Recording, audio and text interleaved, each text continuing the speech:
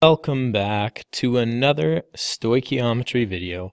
Today we're talking about gas stoichiometry. So gas stoichiometry is the idea of a chemical reaction involving one or more gases. We're either going to have one as a reactant or a product, or maybe a little bit of both. So gas stoichiometry is the idea of using the ideal gas constant or some other piece of information related to the ideal gas constant to convert from the volume, temperature, and pressure of a gas to quantities of another substance. We are going to talk about one example, the volume. What volume of oxygen at STP, that's really important, is needed to burn 15 grams of propane in a barbecue burner. Okay, so we've got oxygen reacting with propane. As we always do, we start off with a balanced chemical reaction in stoichiometry. Well, let's try that out. So we're going to have propane reacting with oxygen, and it's going to produce, well, we're assuming complete hydrocarbon combustion, so it's going to produce carbon dioxide gas and water vapor gas. Perfect. Let's balance this bad boy. So we've got 3 carbons. We might as well put a 3 in front of the carbon over there. We've got 8 hydrogens, so we'll do 4 times 2 is 8 hydrogens. So 3 times 2, 6 carbons, 6 oxygens, plus 4 oxygens is 10. So we have to have 5 oxygens there. Let's just double check.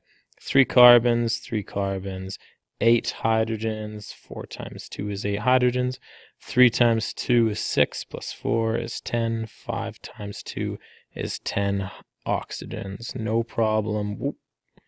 No problem whatsoever. So now that we have this information, now that we have our balanced chemical reaction, we can get into building our puzzle pieces below the reaction. So let's put we know from the question. It's looking for a volume of oxygen, so I'm going to put V question mark because that's what we're looking for. Is needed to burn 15 grams of propane. So the mass of the propane,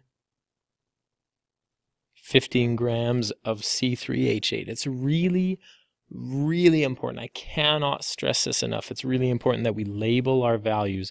So it's not 15 grams of anything, it's 15 grams of propane. And that's really going to help us out when we go to set up our stoichiometry equation.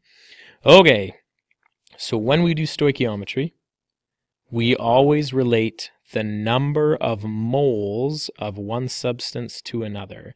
So we're going to need the moles of propane to get the moles of oxygen. How do we turn mass into moles? Well, the way we turn mass into moles is with the molar mass. So the molar mass of propane is 44.11 grams of C3H8 per 1 mole of C3H8. And so if I want to relate these two things together, I'm probably going to have to flip one of them. We're not quite sure yet, and that's okay. Well, if I want to go from moles of propane to moles of oxygen, I'm going to need the molar ratio. So the molar ratio in this case, well, it's always unknown over given. So our unknown is 5 moles of oxygen over 1 mole of C3H8. What this just means is it means that it takes 5 moles of oxygen to react with 1 mole of C3H8. And that's how we exchange between moles of one and moles of the other. Okay, now we want to relate the moles of oxygen to the volume of the oxygen, and that's where this piece of information is going to come in so unbelievably handy. Because at STP, we should know that 1 mole of oxygen will take up 22.4 liters of oxygen. Nice, that's what I'm talking about.